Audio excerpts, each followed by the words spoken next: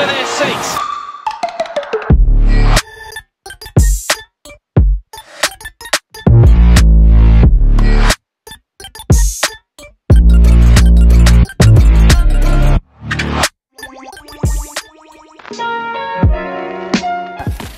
We have something cool today. This is the Laowa Probe Lens. This thing's kind of cool, but it's not as cool as this case. I don't know why, but I love this thing. Okay, here's the probe lens. Boom. This thing is really cool. And I feel like I have seen this thing on YouTube. I've seen behind the scenes videos, and I've just always wanted to use this. So it's not something you're gonna use all the time, but you can get some incredible shots that are very unique and really turn some heads with the type of shots that you can get. The camera we chose to use for this was the A7S III, which is the perfect camera because you can bump up the ISO without getting noise, and it's so good in the light, and you need a lot of light for this thing. If you want to learn more about the A7S III, I just did a review and a breakdown on that camera, so if you're interested in that camera and you want to learn more, you can check that out.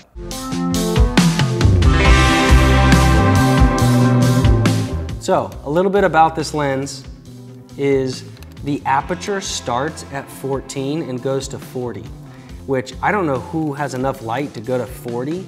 I can barely get enough light on a set wide open at 14 on this lens. This lens requires so much light.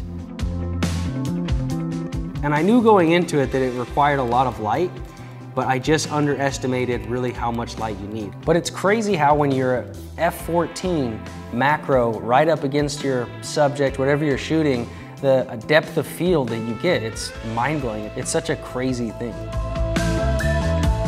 This lens is fully manual, so it is manual focus, manual f-stop. Nothing's gonna communicate with your camera when you connect it. The other thing is there's an LED light on the front of the lens, so that will help with light if you're shooting in a dark space or if you want to shoot some slow motion. And then how you power that is a little Samsung charger port right here, and I just plugged it into like a mobile power bank thing. And then that comes with the cord. Comes with the cord in the case for that, and then there's adjustments on the power. You can dim it and switch it on and off, which is kind of cool. The only thing I would say is I tried to stay away from using this light because it looks super artificial and it's not that high quality of a light. So yeah, I don't know, I did shoot some 240 frames with it on because there's no way to get enough light to shoot that shot without it, but I just don't like the way it turned out. It looks artificial, looks weird, so I would recommend not shooting with the light and just try to light it with your own lights.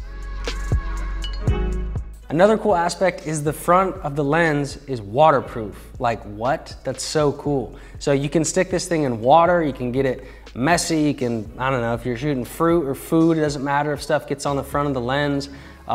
Which just opens doors to so many cool shots that you can get. I think a lot of people use this for product videos, and what I've realized is, I think at first I was trying to light kind of like a bigger set and shoot like wide and then come into the macro tight detail stuff, but what I've realized is this works really well for just small worlds. Like, I think it's not a run and gun lens, obviously, but I think it's really about setting up your shot, building a little world or a set, getting your lights as close as possible, and then getting those specific shots. The other thing I think you need with this, and what we used, was a slider. I just have seen on YouTube everybody has a slider, now I get why. It's not a handheld lens. On tripod it's cool, you can pan and tilt, but the thing is being able to put this lens through things or drag it across a surface or whatever it is, or push things out of the way with the lens and move towards things. I think that's how you get the unique shots. So I would say that this lens probably isn't that cool without a slider. So I think they go hand in hand.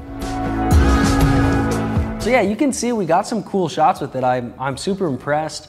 It's not something I think you should use all the time. It's definitely a specialty lens. If you shoot a lot of product stuff, this would probably be something you'd want to buy. I think it's like $2,000, but I think for me, it's just going to be something that I rent when I need it or when we have some cool ideas to use it for. I had some people ask on Instagram what this spray was that I was using, and it's called Rose Water and Glycerin Heritage Store. Moisturizer you can trust, harsh weather defense, and classic, soothing and pure. No, but I don't know, I found this stuff on Amazon. Somebody made a video and recommended. What it does is when you spray it on a bottle or a can, you know, let's say you want that can or bottle to look wet. If you dip it in water, if you spray it with water, the water just runs to the bottom and you're gonna have a puddle. What the glycerin does is when you spray it, it sticks. This isn't gonna show up, but you'll see it in the video. So it sticks to the can or the bottle or whatever the surface, and you get those water bubbles, but it doesn't run, which is really cool, you know, just kind of like a little life hack. This is super cheap. I think I found it on Amazon for like $8 or something. Thanks for watching, guys. You're awesome. Till next time.